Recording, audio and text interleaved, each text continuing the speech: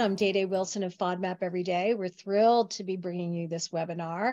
Robin Jaffin, my partner, will be handling the tech. Please feel free to use the chat function to write questions that we will hopefully address by the end of the hour.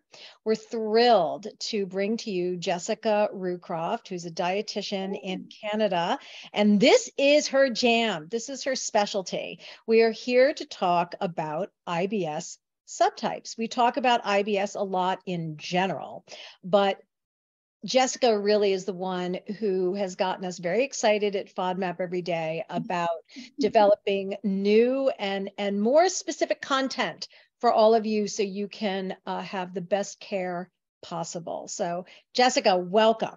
Thank you so much for having me. I'm so happy. Fantastic. So why don't you just start out by telling us a little bit about your story and why you're so passionate about the IBS subtypes? Yes, absolutely. So hello, everyone. Thanks for joining us today, and thanks for sharing your subtype in the chat. It really helps me understand who you are and what you're struggling with your primary bowel habit. So yeah, I'm Jessica Rucroft. You can just call me Jess. I'm from Vancouver, Canada, and about, I think it was 6 years ago, we had a traumatic incident in our family, and it just seemed that overnight, I literally just stopped digesting my food properly. Just diarrhea times infinity. And it was, I mean, that's frustrating for anyone, but as a registered dietitian, having absolutely no idea what in the blue places is going on with your gut, it literally just, it was like the rug was pulled right underneath my feet. I had immediately so much compassion for anyone who has ever struggled with their gut. And yeah, so of course I did what most of you probably did, or maybe are still doing, which is, you know, pull up the spreadsheet, look at, you track your meals, your drinks. What is it? Like, why am I feeling this way? And somewhere along the line, you stumbled across maybe the Low FODMAP diet, or some resources on FODMAP Every Day, or you found a dietitian, or your doctor diagnosed with IBS. That's great. My realization that I had IBS came from the fact that I was teaching the Low FODMAP diet in another dietitian's practice. And I started the diet, experienced some pretty good symptom relief, went back to my doctor, and lo and behold, IBS diagnosis. But even though I was sort of eating textbook healthy, eating all my plants, all the low FODMAP foods, sure, there's a lot of learning and a lot of stumbling blocks with the low FODMAP diet that I experienced, like anyone does. Struggle is part of everyone's story when they do low FODMAP. So we expect and embrace struggle here.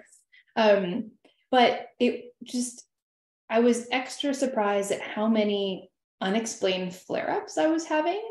I don't know if you've experienced that in the chat. Maybe you can put it there. When you feel like you had a day that was totally low FODMAP, you were eating healthy, you were doing all the things, you're exercising, and then you still had some wild flare-up, you weren't particularly stressed, you had a good sleep, let me know, because that was me. Yeah, right? So I started to get super curious about why, if I'm on this diet and I'm following it literally to a T, I love home cooking, I love it all, why am I still having these, oh, hi, you have to literally bolt from the swing set with your child into like the public bathroom and have major crazy diarrhea. So then, to get long story short, I realized that the specific subtype I had, IBS-D, doesn't just get all the way better with low FODMAP. You get really great progress. Don't get me wrong, as you diarrhea folks probably have also recognized, or maybe you haven't, maybe you have, that you do get really good relief.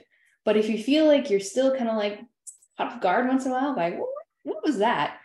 I really implore everyone to, join us and hunker down and let's review the IBS subtypes and why some flare-ups can still happen.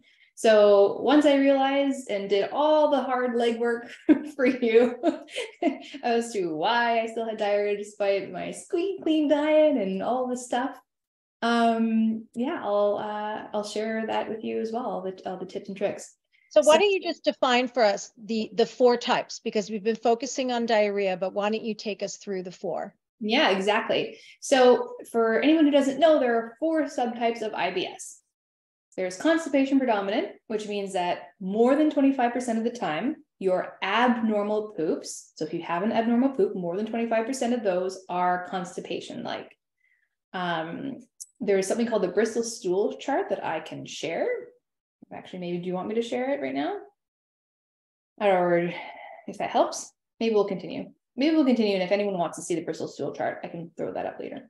And we also, for those who are wondering, we do have it up on the site, and anything that we reference, just so you guys know, any articles or whatever, when we follow up with the recording, we will be giving you links to articles and things that are mentioned. It's also in the IBS Subtypes article that FODMAP Everyday has on the site that I authored. So yeah, check it out.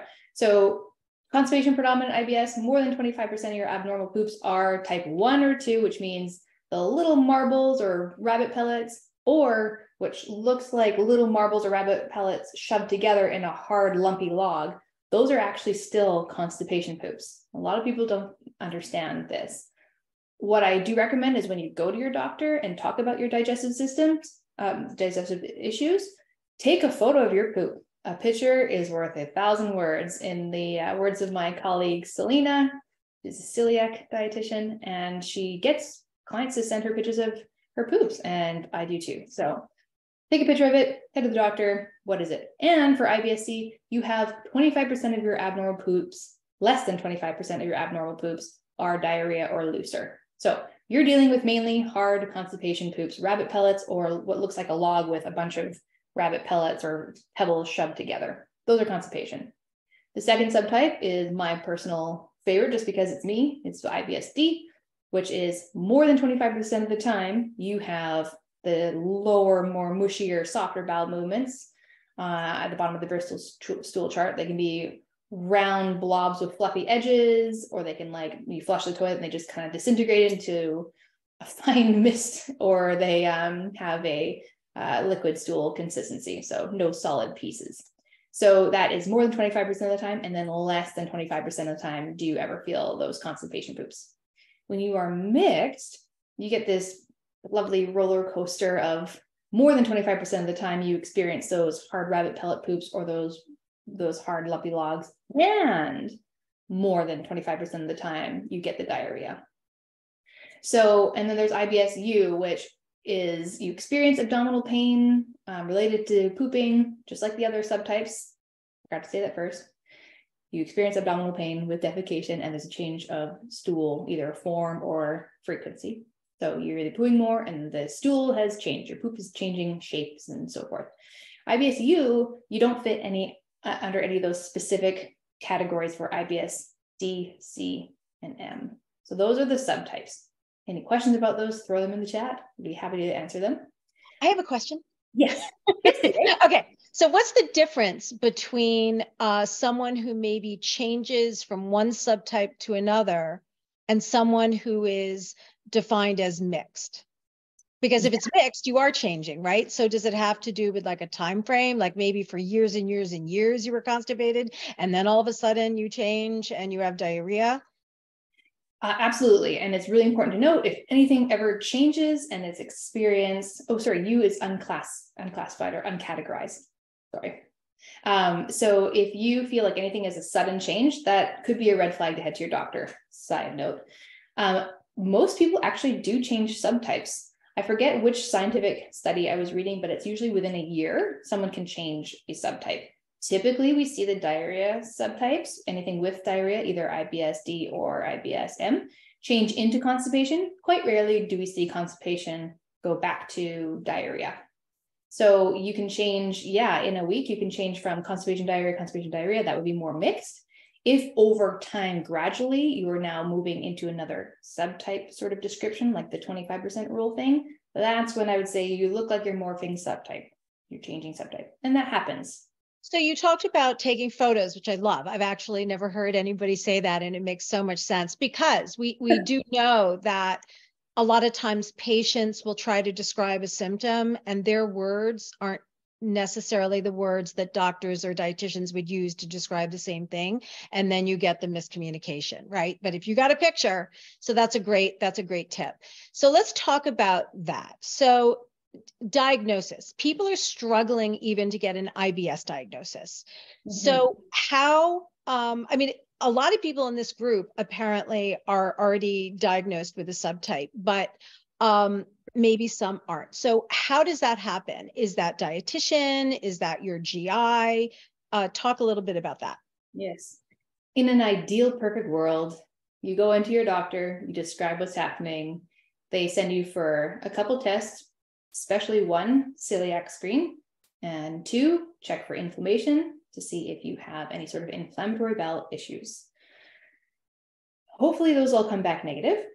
And when they do, if you also fit that IBS-Rome criteria of abdominal pain at least 1 day a week, and it's been happening for more than 3 months, and it's associated with, that pain is associated with whenever you need to go to the bathroom, either it makes it better, makes it worse, usually makes it better, and your poop changes in what it looks like and how often you go. So sometimes you go more, like that's me. Sometimes you go way less, that's constipation, and then back and forth, of course, we talked about mixed. So that after you are screened for celiac disease, that comes back negative. And hopefully you did not cut out gluten before you saw the doctor. That's the number one thing I see. Don't cut out gluten until you have your celiac screen. At least eat a couple slices of, say, sourdough bread every day, 2 weeks, then go in for that blood test. That'll give you a better shot at getting an accurate result.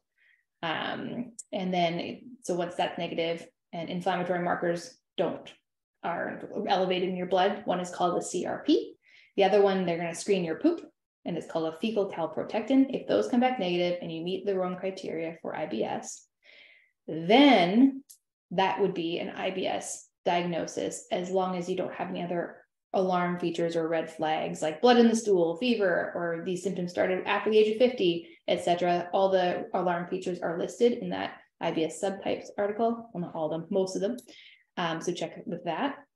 That should land you at a diagnosis of IBS with your doctor. Usually, though, it comes with about 10 years of searching for a diagnosis. On average, people with IBS take about 10 years to get diagnosed. And going through several medical professionals. Like, yeah. This is a typical story. Yeah, and dropping a lot of money on some bogus tests. I usually see a few of those sprinkled in between because. Yes. Yeah. That's a side, that's a tangent, because we do have some questions we want to get to, but let's just address that really briefly. So for all of you who are listening, right? So far, we're talking about accurate diagnosis, and we're talking about doing that with a medical professional. Mm-hmm. If you're on Facebook and you have anything to do with digestive health, you're probably bombarded with ads for gadgets and that you can breathe into, and for home tests that you can pee on, poop on, breathe on, like whatever. You have to have an accurate diagnosis. And right now, none of these home tests are going to give it to you. So can you just address that? Absolutely. I'm glad that you mentioned that. And then if you have this discussion with your doctor, ideally, and if they say it looks like you have a little bit of IBS, I really do implore you to not leave the room until you say, what does that mean a little bit? Does that mean I have IBS or not? Because that sort of waffly diagnosis isn't really that validating or helpful for people with IBS. And even further, if you can describe to your doctor, take about 2 weeks worth of poop data, any abnormal poops, write them down. And if you know that you meet that sort of 25% cutoff for abnormal poops being too hard or too soft or a mixture, tell your doctor that. Or like I said, take a picture, because that could allow them the data, the information they need to subtype you. And that can help you find so many more resources. I mean, it's interesting though. I did look up some subtype specific resources and I came up pretty short. So this is why I'm on this mission to do this. So you realize there's a big gap here in exactly subtype specific. So this is a really good segue, because one of the questions we wanted to address was, what are some things that you would apply with patients, regardless of subtype? That would be helpful. And then let's get into a little bit about what are the specific things that you recommend depending on subtype. For sure. Okay, we're going to blaze through these, because if you are here and you know your subtype, usually you've probably already done these things and you're like, yes, this helps and maybe this doesn't, or etc. But temporarily reducing high FODMAP foods, guided by a registered dietitian, ideally. Gut-directed hypnotherapy, like Nerva, the Nerva app, I love it. Cognitive behavioral therapy, mindfulness strategies, some herbal supplements. There's iberogast, enteric-coated peppermint oil. Eating slower and chewing thoroughly, that's huge, especially if you have diarrhea. Gentle movement, especially if you have constipation. Moving helps get things moving. Eating modifications that are healthier, like making more of your own food, eating some more plants, etc. And diaphragmatic breathing, and of course, sleep. Those are your generals. Okay. And so let's talk about specifics. Yes. Okay. So the reason why I am so passionate about the specifics are because some of these super healthy tips that are generally recognized as that's good for everybody, or that's not good for everybody, actually could be a tool for you or a trigger. So, for example, a seemingly healthy general wellness habit or tip that might cause problems for my subtype of IBS would be eat more roughage, eat more fiber, load your plate with all the lettuces, cabbages, all the stuff. That can actually slam. I like the IBS car analogy. So everyone with IBS, the different subtypes, are driving a car. I drive an IBS-D car. So anything that goes into my gas tank, my body's default reaction is go away faster, speed up the gut. Whereas constipation predominant folks, you have a car that anything that goes into your gas tank, you slam on the brakes. Not helpful.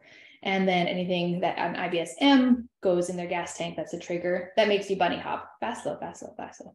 So for me, eating all the plants and all the roughage just slams on the gas pedal. My gut already goes too fast. Thank you very much. A massive salad the size of my head, or a smoothie the size of my head, or a huge plate of fruit salad is likely going to cause my gut to speed up a lot. Whereas on the flip side, if you have constipation that's kind of rooted in lack of fiber, that could be one of your biggest tools. And that's a great wellness tip. So you can see how it depends. So you have like general gut health information, general IBS information, subtype specific IBS information, and way down at the bottom, what is the right formula for you? And that's what that jazzes me up a lot. Another one is drink less coffee. Coffee is a gut irritant. It'll trigger IBS. Well, for people with IBS-C, coffee can be your bestie. Even if you have issues with caffeine, you can go decaf. That'll still help stimulate the gut because of cholinergic acid in even decaf coffee. But for myself with diarrhea, I really need to watch my caffeine and coffee across the board and do some other things that can help slow down my gut if I choose to eat or partake in anything that makes my gut go faster. One last one, it's huge, I see it all the time, is being told to take really popular brand of magnesium for sleep. Magnesium is excellent for sleep. Magnesium is excellent for many things. We need it in our diet every day. It's about 350 milligrams for your usual intake, the recommended intake. However, if you take it all at once, if you're diarrhea predominant, that is going to slam on that gas pedal, my friend. If you're constipated and you have trouble sleeping, magnesium supplements could be your knight in shining armor. So you can see it's very, very dependent on your subtype. I love the coffee example because coffee is such a daily ritual for so many people. And you gave such a great description of how for someone who has IBS-C, it could be a boon. For somebody with IBS-D, not your friend. So that's a perfect example of how the way you approach your specific IBS can be tailored. Mm-hmm. So, okay, so we really talked about a little bit. I mean, you gave some top tips. let's talk about your new mini guides, because you're really drilling down into this so people can gain access to information specific to what they have. Yes, absolutely. And I see there's lots of questions in the chat and can't wait to get to them. So I'm trying not to be distracted. I'm going to get you, don't worry.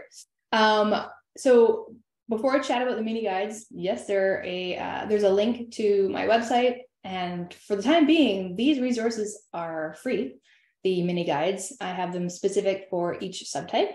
And they really are a broad overview of the general things that work with people with IBS-C, IBS-D, IBS-M, etc. And in general, what things usually do not work with these subtypes. So go check it out, download it. When you download it, in my system, you're tagged with IBS-D, C, or M, so that you're not going to get an email ever that's not going to be relevant to you. I don't spam. I don't like to, I just want to talk to you and exactly what you're going through as best as I can to help you. Anyway, side note.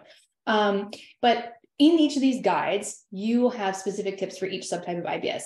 For example, in my IBS-D mini guide, it talks about fiber balance and other things that speed up the gut versus help you slow down your gut. So when I say fiber balance, I mean soluble fiber therapy is very helpful for people with IBS-D. Right now in that mug that I'm drinking, I have a packet of Acacia Senegal, which is a low FODMAP soluble fiber source that does not cause bloating, that feeds my good gut bugs, even though I have to take down certain FODMAPs in my diet. So it's bifidogenic. And it helps to tap the brakes and form my stools so that I can have a cup of coffee comfortably and help kind of ease my system. Because I love coffee. I'm not going to stop drinking it. So fiber balance, soluble fiber therapy, #1 tip for IBS-D. At the end of this session, I'll talk to you about the ultimate guide, which I also have, and that goes into exactly how and what doses, etc., and all these other tips. So other things that speed up the gut, the roughage. If you imagine your plate, IBS-D'ers, if you can keep that roughage, that lettucey, all the vegetables that are non-starchy to about a third of your plate, the usual recommendation is half your plate. If I ate half my plate of vegetables every meal, I would be running for the toilet all day. So if you can kind of inch that down, and then once you experience your symptoms stabilizing, then you can play around with going back to loading on a little more vegetables slowly and surely. You'd be amazed at what your body can do when it gives a chance to slow its roll. So that's... Oh, I was just going to say, it's interesting. I think what Nicole means, and Nicole, let me know if this is true. She says the unhealthier she eats, the better she feels. I'm betting that that's what she's addressing, that she's saying when she eats lots of fresh fruits and vegetables, which we always think is healthy, and they are to a degree, but also greatly depends on the type of IBS subtype you have. Is that what you meant, Nicole? Is it like you eat lots of fresh fruits? And she's like, absolutely, yes. All caps, yes. Right, exactly. So I think, again, great examples, Jessica. So, we've learned now coffee, an everyday item, can be good, can be bad. Fresh fruits and vegetables. How many times do you hear or read, eat more fruits and vegetables? This is healthy. This is what you must be adding to your diet. And maybe it's not right for you. That's why knowing your subtype is so important. And it's also, this is why we constantly say, work with a registered dietitian, because it's their job to help understand specifically what's going to work for you, not this person, that person, or that person, right? When you're reading general articles on the internet yourself and you're trying to distill what is appropriate for you, you're not a medical professional. You're not necessarily going to know. You're going to find tons of articles that are telling you to eat more fruits and vegetables. So that's why the specificity is important. That's why working with a dietitian who can talk to you about your specific symptoms is really important. And if any of you are in my Facebook groups, you know that that's also why I go a little crazy when people are asking, well, what are you doing What are you doing for constipation? How do you do with a cup of blueberries a day? It doesn't matter. It's like, it's what works for you. And it is really individual, right? Because also, can we talk a little bit about non-food triggers just briefly? Because just as a general dietitian thing, because I think that, people are in our groups because we're talking about the low FODMAP diet. The low FODMAP diet is very much about food, but IBS involves everything. I mean, you mentioned NERVA, for instance. So, I mean, can you talk a little bit about non-food triggers? Absolutely. I mean, number one I would find would just be not so much food, but just sneaky additives in some supplements that I don't know if I'd consider food or not. So like say, like an artificial saliva with xylitol that got one of my IBS-C'ers in some bloating trouble. In general, I would say the biggest thing would be everything we do, every recommendation we see that is not addressing the dysfunction of your gut and your brain connection is merely, I wouldn't call it so loosely as a band-aid because I want to validate it more than that, but it's more of a way to stabilize your symptoms until you can get help with sorting out that gut-brain connection thing. Because at the end of the day, that is the master control of something went wrong. So our gut and our brain are, I like to say, they're literally just yelling at each other. We need to get them to talk nicely again. And the NERVA app does that. So it'll help you if you're IBS-C or D or M or U. So it's across the board, just an excellent resource. And for those, I'll just interject, for those wondering, gut-directed hypnotherapy is clinically proven. It's not this woo-woo thing. Like it's a clinically proven approach to IBS. And in fact, there are studies that show that gut-directed hypnotherapy can be equal to the low FODMAP diet in helping you to alleviate symptoms. Absolutely. Absolutely. And,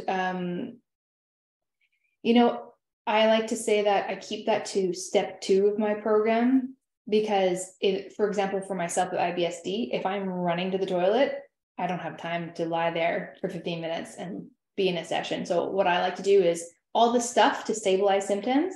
And then once we feel like we are in a safe spot to lie down there for 15 minutes, just to help dull the fire of IBS symptoms that we get, then we have a chance to just, okay, now we can dedicate some time and some energy to healing that gut-brain connection. Because there's something called spoon theory. I'm not sure if anyone's heard of it. It's when you're struggling with your IBS, whether it's D, C, M, or U, you literally just have less spoons to spend throughout your day. Say you wake up on a good day, you have 20 spoons. You can spend maybe 5 of those spoons on dedicating and clearing out your schedule to do a session or to go for a walk or something like that. But when you have a horrible flare-up day, you may wake up feeling like you only have 5 spoons and you just have to pick what you need to do to kind of survive the day. I don't know if this resonates with anyone, but definitely resonates with me when I have a flare-up. Just peel me off the couch. I don't want to do anything. So yeah, that's why I like to do all the tools and tricks and strategies to just, okay, now can we just step out of the bathroom and then dedicate some time to doing the NERVA and all the non-food related things that help with IBS movement. And that also brings up something that I think a lot of people don't realize and they get frustrated with, which is that what we all have to remember is our GI tract is not static and your life is not static, right? Like Monday, you had a fight with your boss. Tuesday, something amazingly positive happened to you. I mean, both of those could actually be a type of stress, right? Even though one is positive and one is negative. And then some days you sleep well, some days you don't. So, the ups and downs and the variability to the way your gut is presenting itself is normal, right? I mean, absolutely. Yeah. And it kind of, the gut-directed hypnotherapy, I saw there was a question about it. It just puts your body in a state of deep relaxation. And when that happens, when you flip the switch to that survival mode, there's a saber-toothed tiger chasing me, and I'm back to, I am safe. Everything's fine. that is when you kind of build up resiliency against stressors slowly but surely over time. So it kind of like helps your gut and your brain sort of just, again, talk to each other nicely. And when you do have stressors, you'll find that slowly but surely over time, they're going to be less and less impactful on specifically your gut and your symptoms and flare-ups. Does that make sense? I like the example, like sometimes we use the example of, so people understand the gut-brain connection. So you're really happy and excited about something and you feel butterflies in your stomach. Well, think about that for a minute, right? The excitement's up here. And then you get this physical sensation in your gut. Or like on the other hand, I mean, to take another extreme, you're facing something really stressful and intense, like you're about to give a speech to, 100,000 people or, public speak, like whatever. And you literally throw up because you're so nervous. The same thing. This is the stress and the body reaction.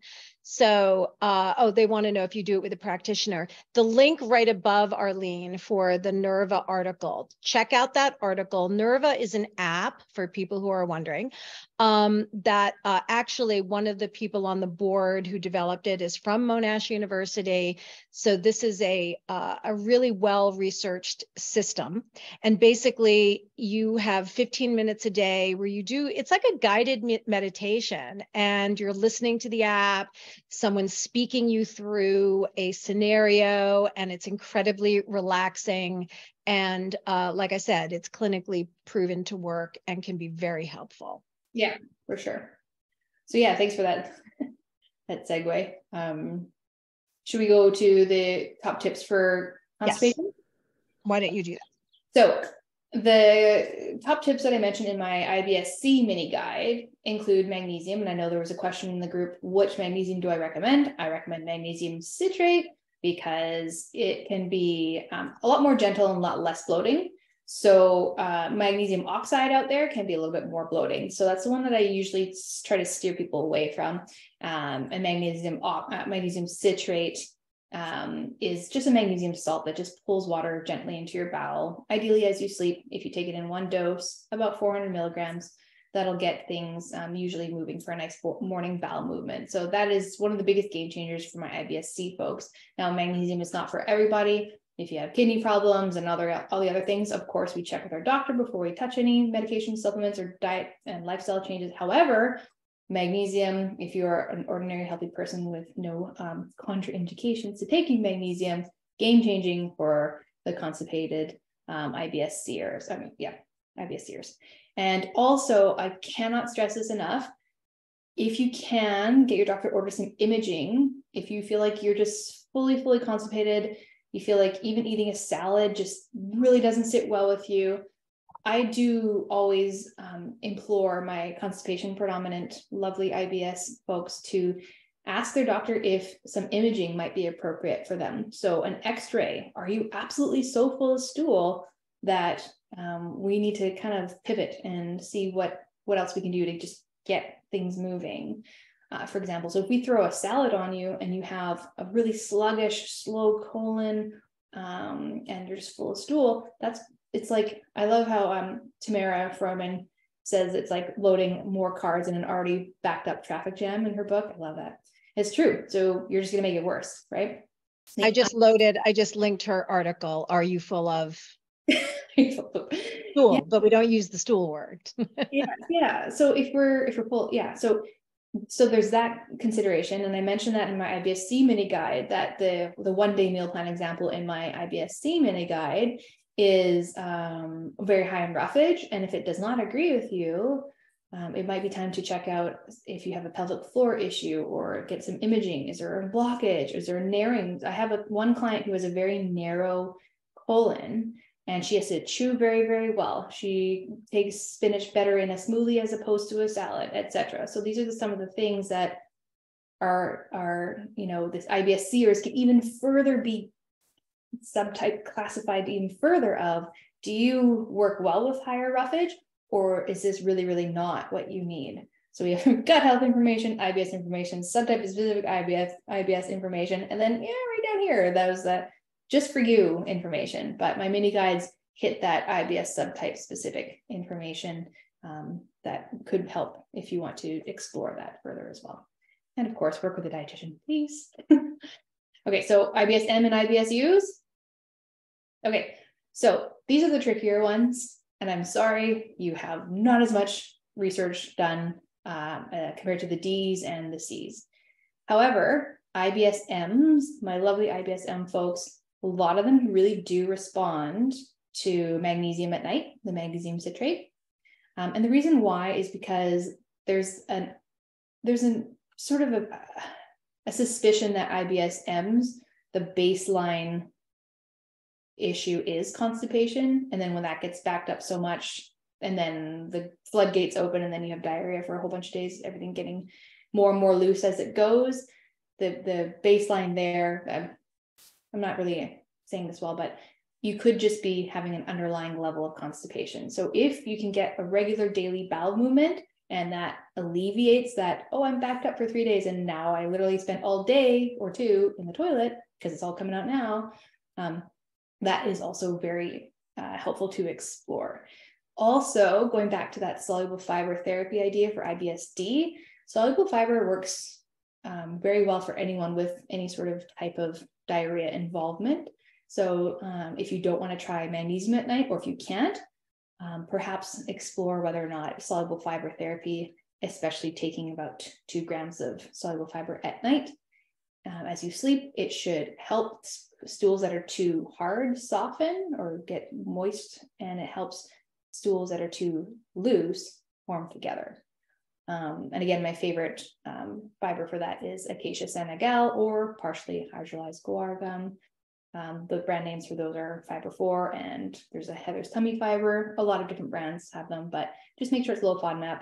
I don't go for psyllium first because it can be moderately gassy for a lot of my people and very bloaty.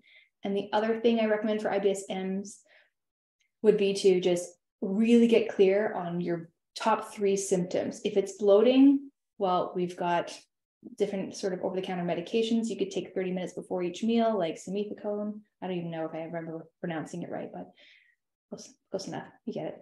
And there's certain ones that are low FODMAP as well, because some chewable tablets, as you find, can have high FODMAP additives to them. And so really getting clear on your constellation symptoms and kind of doing what you need to feel better. So if it's bloating, again, you could try out FODzyme and so forth. If it's reflux, then I would say stay away from things like peppermint coffee, chocolate. If you have abdominal pain, try taking enteric-coated peppermint oil 30 minutes before every meal. So really, same with the IBS-U's, really getting clear on what your top 3 biggest struggles are, bringing those to your dietitian ideally, and being sort of the experimenter. I like to try one thing at a time for say 3 days to a week, and then see how much better that makes you feel. If you do all the things at once, sometimes that kind of muddies the water. We're not really sure what it is. That's been the game changer. So yeah, that's your subtype specific biggest tips, and all the rest of the tips are again found in my IBS mini guides on my. Now, Suzanne said, this is interesting. She says her difficulty is frequency of bowel movements. Now, I don't know if this is Suzanne's point, but I think a lot of us think of diarrhea as, incredibly loose, watery stools. But what if you're going frequently, but even though you're going frequently, the stools have shape? Mm-hmm. What is that? What's up with that? What is that? I feel you there. I'll send you a picture. And actually, please do, because my question right back to you is, are they formed, soft, snake-like logs? Or are they really skinny, like pencil type shapes? Because again, what your poop looks like could definitely help your practitioner figure out some things to try. So sometimes if someone's poop is very sticky, hard to wipe, and it comes out in the little pencil strings, maybe it's time to grab a SIBO breath test. Or maybe if it's sort of rusty and hard to wipe, tarry and sticky, maybe you've got some sneaky FODMAPs in your diet that we still haven't figured out. But if its frequency is problematic for you, again, soluble fiber therapy really helps to, if it's at least frequent, it's not going to be so schmooey.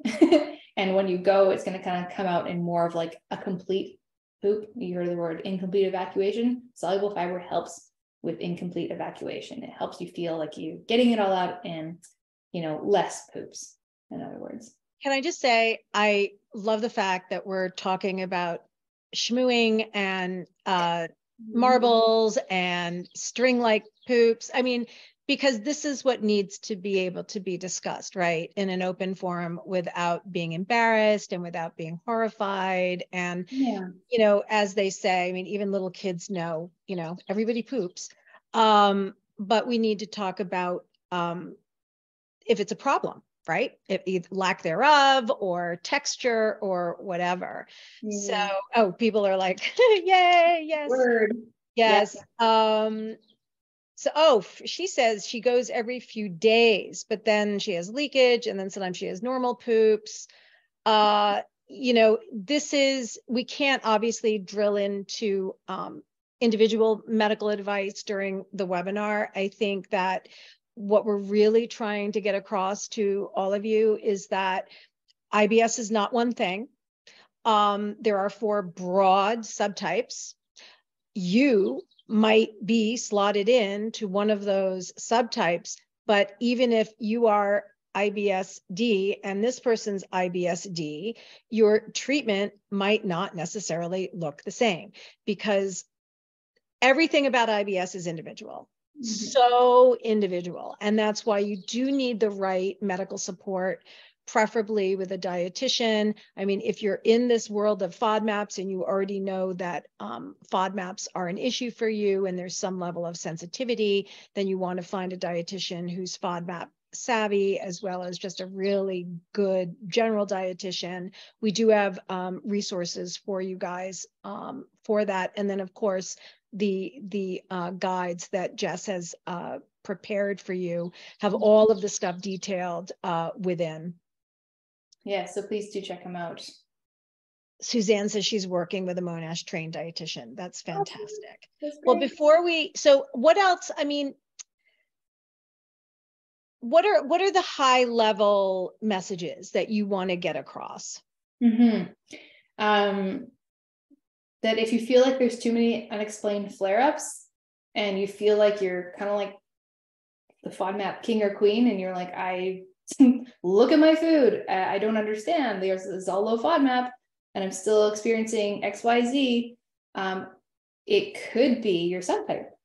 It could be something else layered on. I think I saw a question about SIBO. 40% of people with IBS may have a layer of SIBO. However, if we go through the basic fundamental steps of what usually works for most, like I do have that outlined in my IBS-D ultimate guide.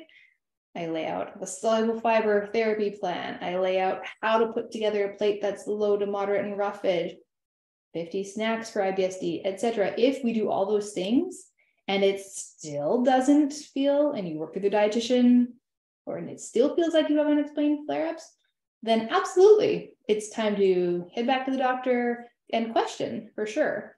But I would really take a close look at your subtype first and review in those guides, the general free guides, if you'd like, or the IBS-D guide is what I have now, to just sort of try and put the pieces a little bit more together, because this is what I found to be most helpful is coming up with the exact sort of steps. I mean, IBS-D, to be honest, it's a little bit easier to treat and the steps are much more clear.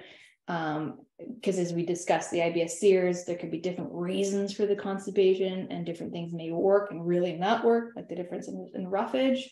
But unless we try to do the steps, we can't, if we give it the college try first and then it doesn't work, oh yes, then of course, let's question and do all the things and see what else, what else can we dig up, like a layer of SIBO, a layer of bile acid malabsorption. Maybe it's time to go back if your last screen for celiac disease was more than a few years ago. Things change, right? And we, I think that another thing that we always like to remind people is that you mentioned it before about just making one change at a time and really monitoring. So I think that because we all eat every day, right? We need to eat. And so all of us as humans, our relationship with food is casual in the sense that we don't think of it as a medical thing. We don't think of it as something that could affect us like that. And so I think the idea, people just think, oh, why do I need a dietitian? I know how to eat. But as just said, if you're constantly having issues where you're going this way, you're going that way, you look at your diet, you can't understand. I mean, the other thing is not, throwing a bunch of things at the wall at the same time, right? So if you have a dietitian, listen to what they're having you do, take it slowly, do one thing at a time. If you all of a sudden read an article and it tells you, Metamucil is going to solve all your problems, don't layer that on to whatever else it is that you're doing, because just like the low FODMAP diet, you need to have a structure to your approach, because otherwise you're not going to come out with the data that you need that applies to you. Sure. Debbie wants to know how to find a good dietitian who specializes in IBS and reflux in Canada. Jess, do you know anybody? Hello. Well, I'm registered in BC. It depends, where do you live? And again, if you go on the Monash app, there is dietitians listed for your province, your state, your country, etc. But I'm in BC. And we'll put our list as well. We have a global directory that we will put up for people. And also know that a lot of dietitians are doing remote sessions these days. So you don't necessarily have to stick close to home. Absolutely. Okay, so we have about 10 minutes left. So we're going to just open it up for questions, unless there's anything else you want to really get to right now, Jessica. I just want to implore that if either whatever subtype, that you go download a mini guide from my website, take a look, try one thing, obviously check with your doctor first. If it's IBS-D, soluble fiber therapy. If it's IBS-C, magnesium at night. If it's IBS-M, either soluble fiber therapy or magnesium at night. If it's IBS-U, just check in which are your symptoms the worst, and then check out the guide that I have there and see if you can match a supplement or a strategy to it. And if you are diarrhea predominant IBS like me, again, I can't recommend enough to go and grab my ultimate guide, my IBS-D ultimate guide. It's literally a summary of what I teach in my program here in BC. My program here in BC is $1,000, and the roadmap to that is in that ultimate guide. So it's a steal. And because obviously I'm registered in BC, I can't do individual one-to-one medical nutrition therapy with everyone who I wish I could for IBS-D. I wish I could talk to all of you, but I can't. So I put everything, all those jewels in there, and it's it's an insanely good way to start if you have IBS-D struggles. But what I'd like to end off with is just, thanks for having me, and I'm excited to answer some questions now. And I wanted to touch on Nicole asked way in the beginning. She and I are IBS twins. Her thing is bloating. Yes. And that was my thing.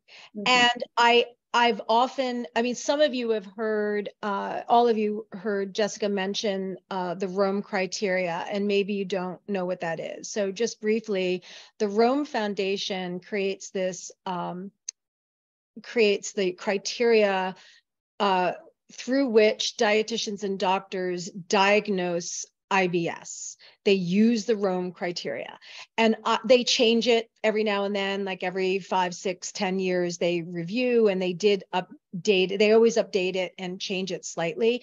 But in the 2 times that they've updated the Rome criteria since I've been diagnosed, I've often had trouble with the Rome Foundation criteria, because like Nicole, bloating is my thing, not really any bowel habit issues. And if you were to strictly listen to the Rome criteria, they say you've got to have some bowel issues. So what do you say for people who where bloating is by far their worst IBS symptom?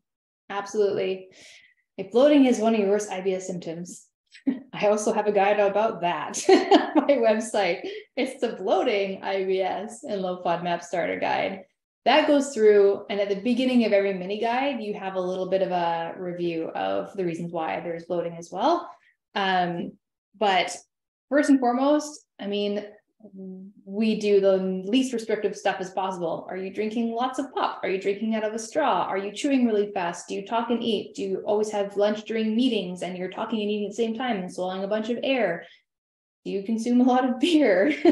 Because the gas has to go somewhere. If it is 2 to 8 hours approximately after you're eating that you're experiencing this bloating, then I would say this sounds like a FODMAP issue. If it's less than 90 minutes after you're eating, we could have some sort of upper GI stuff going on, or possibly some small intestinal bacteria overgrowth going on. Talk to your dietitian, describe where you're feeling the bloating. Is it accompanied by anything else? Is it upper tummy, lower tummy? Is it like up here and centered? If you're always bloated right here after a meal, that's maybe classic indigestion. But for bloating across the board, FODzyme, that digests some of the most common triggers for IBS folks: the fructans, the galactolegos, and the lactose. So that is a great blend to see if you tolerate your pastas, pizzas, all that stuff better if you try out a little bit of FODzyme. Perhaps it's just your body doesn't work well with cabbage. My sister-in-law, she can eat certain types of lettuces and whatnot, but she can't. Cabbage just for some reason does not work with her body. She doesn't have IBS, but it's just, you know what I mean? It's like, again, going back to that individual thing. But bloating, definitely FODzyme, definitely chew well, watch your straw and your carbonated beverage intake. And there is that simethicone. Again, I don't know if I'm pronouncing it correctly because I always type it and like. I think it's simethicone. I think it is. I never really say it in like, in front of a human. But there's certain brands, like I said, that don't contain mannitol, which is another FODMAP as a sweetener. I think that one's called Oval. I think that one is Oval. Well, one thing we just want to mention about the enzymes. So we have an article on enzymes. We have an article on supplements, which I've already linked. So Jessica was mentioning FODzyme, which is this amazing enzyme blend that a lot of people in our community have had great results with. Oh, look at that. She has it right there. But you're not supposed to just be popping it, right? You're the proper way to take it is post elimination, post challenge phase, once you know your triggers. Because if you start taking supplements during elimination and challenge phase, they're going to alter your digestion. You're not going to get a clear understanding of your relationship with FODMAPs. And that's what you're trying to do during that period of time. And we know it does take time, so you don't want to waste that time. So we just want to make sure you understand the proper use of FODzyme. Yes. Someone said, what are the connections with IBS and intestinal obstructions? I saw that question and I wasn't quite sure what you mean. Do you mean like in terms of constipation predominant IBS? Because that sounds like the most relevant example. Or MLA, or do you mean that there's like a physical injury like adhesions or something where there's... Yeah. So some people have narrowing of their intestines. Sometimes it's just part of their anatomy. Sometimes they have scar tissue because of a surgery, maybe they had some of their part of their intestine taken out, and now it's extra narrow. So that would be a separate issue from IBS. However, you can have IBS and other issues at the same time that you really should work with the dietitian to kind of sort out what works best for you. In general, when people have narrowing or risk of obstruction, the biggest tip is obviously work with a doctor dietitian, make sure that we're reducing your risk of obstruction, which can include watching that roughage, making sure you're chewing really well, trying to maybe, instead of having those big, hearty, fibrous, roughagy salads, maybe you might tolerate smoothies better, and so on and so forth. I hope that helps, but maybe some clarification on the question. And so Elvish says that they're always bloated. People ask them if they're pregnant. First of all, rude people. I did that once. I will never do that again. Ask someone if they're pregnant. And they're saying that they haven't had any tests yet for their distended belly because they would cost too much. So let's talk about that for a minute. I'm not really sure what test you're talking about, because there really isn't a test for bloated people. I mean, if you were here in the beginning, we were talking about accurate diagnosis. And so the tests that are really important are, you have to be tested for celiac. Maybe your doctor wants to look at diverticulitis. I mean, these things have to be screened, and IBD, you mentioned inflammatory bowel disease, before an IBS diagnosis is given. Now, if you're clear on all those other things, as Jessica said before, and the doctor says, we think you have IBS, we think you should try the low FODMAP diet. For a lot of people, me included, my pregnant belly went away once I started the low FODMAP diet. But what that told us was that I am very FODMAP sensitive. So we found my trigger. So if you have been cleared for all these other things, you're doing the low FODMAP diet, and you're still bloated, so there's something that has yet to be discovered, right? So what would you say, Jess? In the beginning of my bloating, low FODMAP, and IBS starter guide, there's a list of reasons why we could be bloated. One of them is ovarian cancer, right? Oh, right. And endometriosis, right? This is what she just said. I also had that too. It was lovely. Right. But there's a list. Some of the things are quite benign and some of the things are serious. So this is again why we just don't self-diagnose. Just ask your doctor, could I have any of these things? What tests do you recommend? And really advocating for yourself, because sometimes, you're left in limbo, and, it's important not to be. It's important to get clear on, is there an organic, meaning there's something physically up and causing that bloating, or is it something that is a little bit more, it's to do with the gut microbiota or how you digest FODMAPs, for example, like we were talking about, or is it just the way that you're eating? Again, all the fast eating, all the air swallowing. There's so many things to go through. And again, some of them are benign and some of them are really serious. So again, work with someone. It's going to be the best investment, probably, to just ensure that you're getting all the reasons ruled out. Because this is your health. You only have one body, right? So exactly. Well, we're going to close in just a minute or two. Let's just take this last question. So can you talk a little bit about how often you should go through FODMAP challenges? How often does one's subtype sensitivity change over time? Well, those are two different questions, actually. But do you want to field them? Yeah, sure. So like we were saying before, you can change subtype. So usually we see people who are more diarrhea predominant or mixed can move into constipation IBS. So that can happen at any time, really. In terms of how often to re-challenge, there are some guidelines that say every 3 to 6 months. There's some guidelines that say every 6 months to a year. It really does depend on sort of what I like to say, how restricted are you? If you're super duper restricted, it'd be really nice to slowly but surely pluck away at re-challenging and seeing if you can ease any of those restrictions. If you're fairly unrestricted and it's only garlic, I had a client in my first IBS program who it just turned out to be garlic. It was just garlic. And so she can retest garlic whenever. It's not like she's cutting out everything else. So yeah, it depends on you again. It depends. Sorry. It depends. Well, that's actually a really good place to end. I mean, thank you so much, Jessica. And I hope everyone found this really helpful. I certainly did. So all of you, we covered a lot. We know Robin will be hard at work editing the video, compiling a fantastic newsletter for all of you who registered, which will have links to watch the video again, answers to your questions, links to all the products and articles that we mentioned. It does take us a few days, Robin. It's all Robin. It takes her a few days to get it together. So please be patient, but we will get it to you. And really, you know, the takeaway is that there is light at the end of the tunnel. There is help for you. It needs your approach to your digestive issues has to be tailored to you specifically. Starting by understanding what your subtype is can go a long way to getting you to the place where you want to be. And Jessica has created these mini guides for us. So thank you so much, everybody. Just, yes, thank you. Thank you.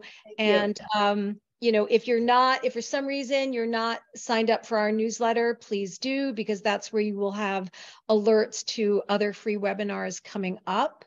And thank you so much for being part of our community. And thank you, Jessica. This was great. Thank you. And one more thing, even though I don't have an ultimate guide for C, M's, and U's, I'm working on them. So download a mini guide, because then they're tagged appropriately and you will know when there's an ultimate guide for your subtype out.